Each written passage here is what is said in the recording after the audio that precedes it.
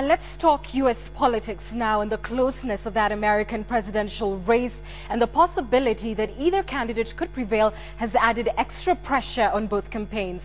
Campaign surrogates such as Michelle Obama, Ann Romney and Bill Clinton, as well as Paul Ryan, will all be extremely visible in these last 48 hours. They will have a very intense travel schedule, zigzagging between 6 or even more states that will ultimately determine the outcome of the election on Tuesday, in which America's first black president, Barack Obama, is fighting for a second and final term in office. And in a final push, the two campaigns will also step up their advertising and their get-out-the-vote efforts, such as offering to drive people to polling stations if they need a ride, all in the race for the top seat in the world's oldest democracy. And we want to now go live to Kogelo and speak to KTN's Aaron Cheng in a short while. First, let's take a listen to this clip. Hello, Iowa!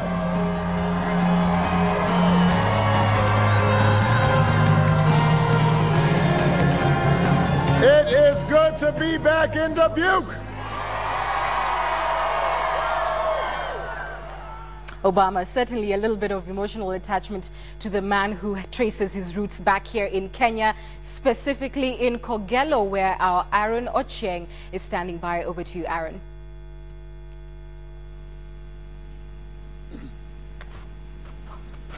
Very well, Ann Kiguta, as you've rightly put it, we are at Kogelo Village Resort here in Kogelo Village, just less than 72 hours before America goes to vote. It is rather a wet night here, and the whole village is watching. The whole village has been following the elections in America. This with me here are relatives of U.S. President Barack Obama, and they've been following what has been happening in the United States with a keen eye, because the president traces his roots right in this village in Kogelo in Siaya County.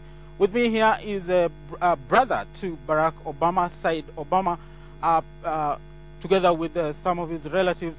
And probably they'll just start by telling me what is the preparations towards the big day on Tuesday.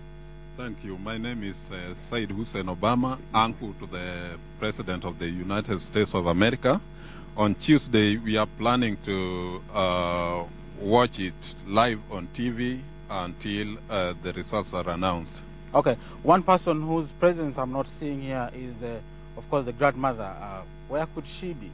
Oh, she's home. I mean, it's raining and it's chilly, so she's just watching news at home. And she's been following what has been happening? She's been following what's happening. What is the anticipation in this village about the outcome of the election? We are hopeful that the president is going to be given a second chance, and it's something that we are looking forward to. We are praying for him, and we hope he's going to... Going by, I'm sure you've been following his campaigns. Do you think he stands a chance to be re-elected?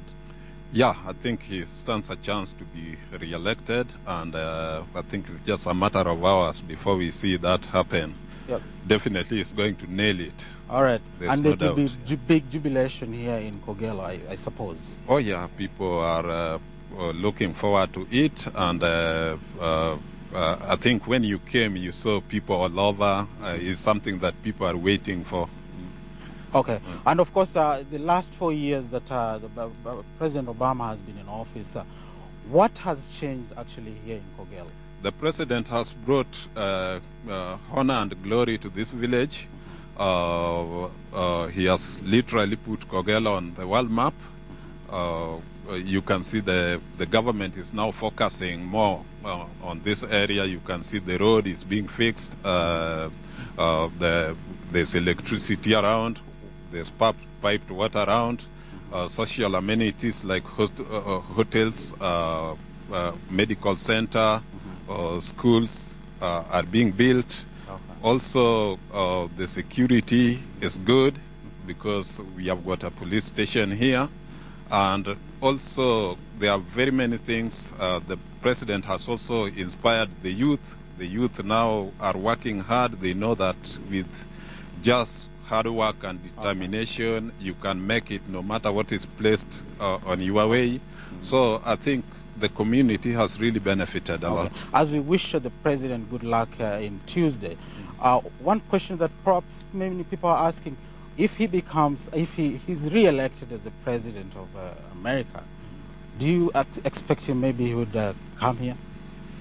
I cannot say that he's going to come, but I know in his second term, it's likely that he's going to visit Africa, and maybe Kenya will be one of those countries that he's going to visit. I cannot say exactly whether he will come to Kogelo because I don't run his program, but let's hope he will make it to Kogelo as we well. also wish him the very best on Tuesday.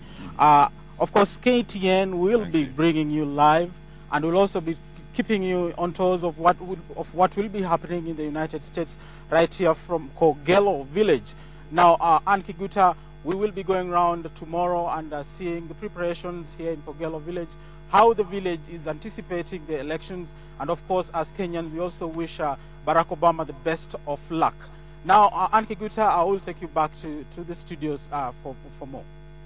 Thanks very much, Aaron Cheng there in Kogelo. And of course, we're watching those polls so closely. The latest poll we've seen today placing Barack Obama at 48%, just 1 percentage point ahead of his strongest challenger yet, Mitt Romney.